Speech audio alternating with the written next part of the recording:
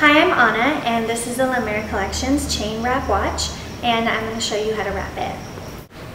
If you wear your watch on your right wrist, make sure to lay the face in the center, have the strap side on top, wrap that around first, and the buckle side next. Make sure the chain lays on the right side of the strap. Feed the end of the strap through the buckle, adjust it accordingly to your size. Feed the strap through the loops. And that's one way to wear your chain wrap watch. Or you can wear both pieces of leather on one side and the chain on the